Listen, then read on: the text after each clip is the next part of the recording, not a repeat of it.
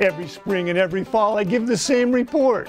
It's spring, and I'm Mickey Anderson from Fish Tech with this week's Blue Wing Olive Report. The blue wings are just getting started right now, and your favorite flies are going to work, your favorite nymphs are going to work, and your favorite dries. Make sure you can see them, something that's a little bit bigger like this. My favorite dry is these really sparsely dressed ones when I can see them, and my number one tip is fluorocarbon tippet. The one thing I don't talk enough about are the emergers and the cripples.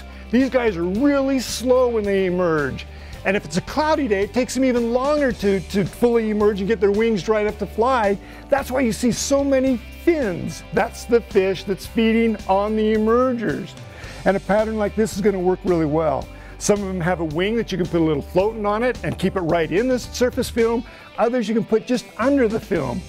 Now the cripples, these are the guys that didn't get all the way out of the shock. And as they're floating down, they get caught in a bad current and it sucks them under and they actually drown.